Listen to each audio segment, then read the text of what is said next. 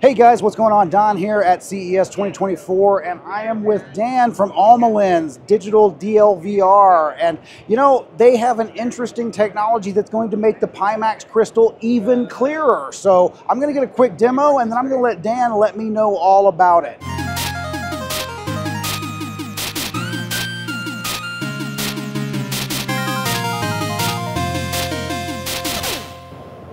So what we're doing here, Don, is Almalence develops algorithms to improve image quality. It's a computational image quality improvement solution that addresses a pain point that's inherent in all head-mounted displays. And what that is all of these displays are using simple optical systems. By necessity, a simple lens, lightweight, low profile, because you can't have a big honking multi-element lens hanging off of your display. Too much weight.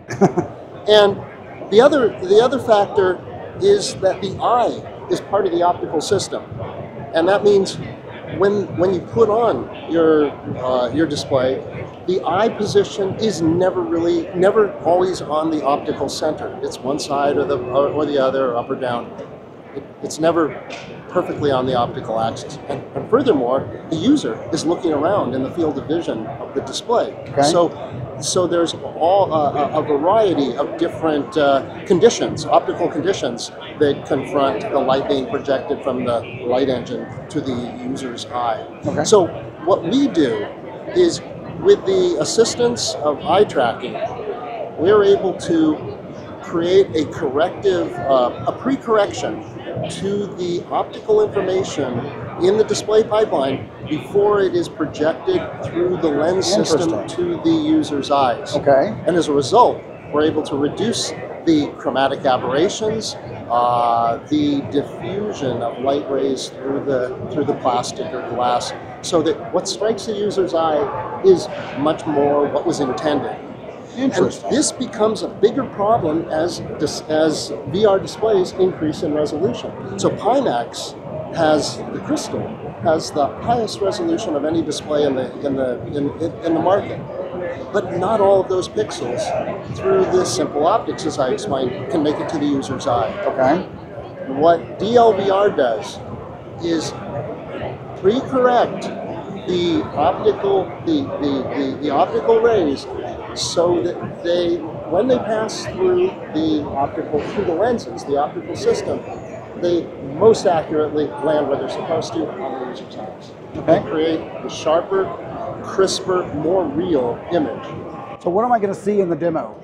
So in the demo, you're going to see where there are details that would otherwise be blurred in any head-mounted display. You will see them with the algorithm pop and be much crisper. Interesting.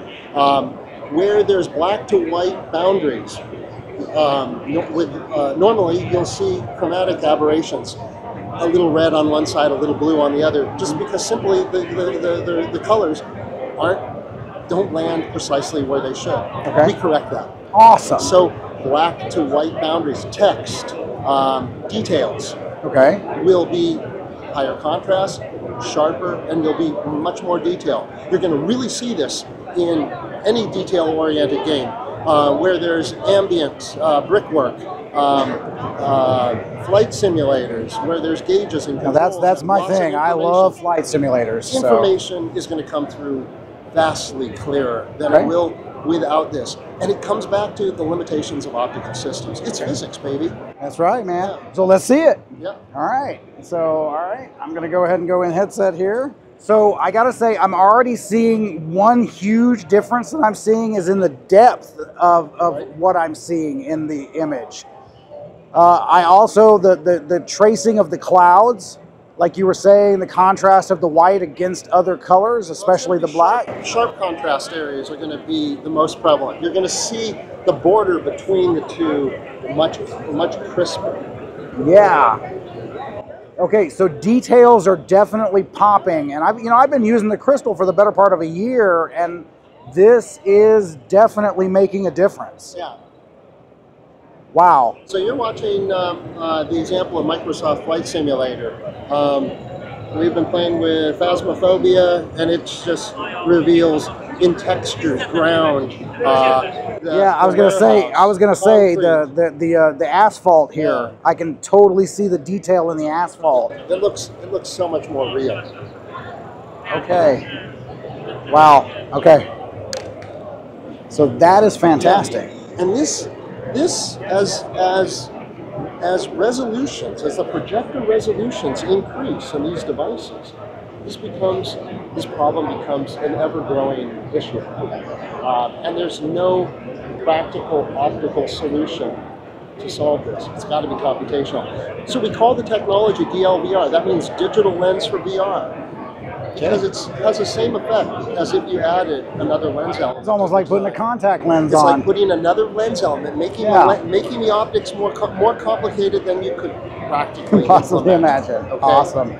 Well, Dan, thank you so much for the demo today. Guys, I tell you what, if you own the Crystal, I'm going to have links for everything that you need to get this set up. This is something that you need to see for yourself. But for me, that's going to do it. Thank you so much, and I'll see you in the next one. And let me just plug that there's a demo that's available right now. So we do have there's a free demo as an OpenXR plugin. But it's a temporary thing. So grab it now and have a look at it. Get it while it's free. Yep. All right, Dan, thank you so much.